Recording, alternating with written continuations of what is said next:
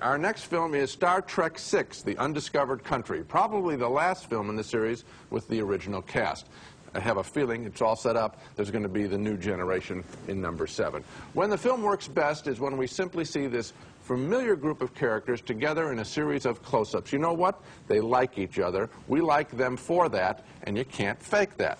The story this time, a Russian-American parable with Earth forces finally reaching out to the reeling, evil Klingon Empire, and the Star Trek crew reluctantly escorts them to a peace conference. But Captain Kirk objects strongly.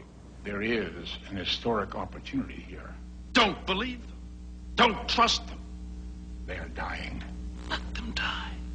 Kirk, you'll recall, lost a son in combat with the Klingons, but he swallows his anger and talks turkey dinner, that is, with the Klingon boss. The undiscovered country. The future. The undiscovered country. Hamlet, Act 3, Scene 1. You have not experienced Shakespeare until you have read him in the original Klingon.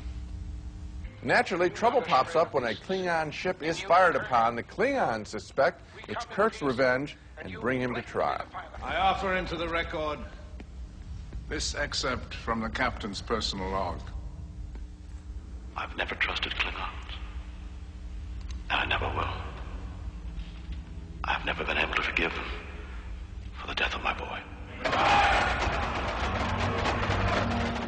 There are lots of nice sentiments in this story. Shakespeare is quoted liberally, and I'm sure the story is very important to Trekkies. For me, I didn't mind it a bit, which is more than I can say about a lot of the pictures in this series.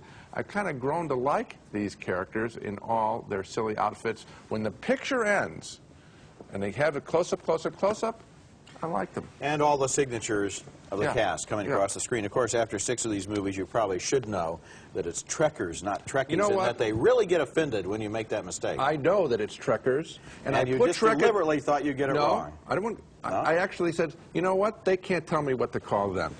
Okay, so you call them Trekkies. Okay. I enjoyed the picture, too.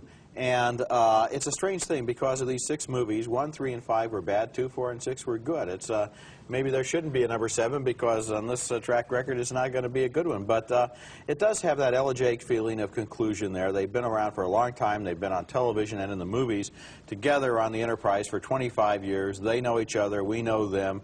The parallels between the Klingons and the Russians are part of this thing that they always do where they find some contemporary political reference and put it into the future, and I enjoyed it on that basis. I really did. It's a nice movie.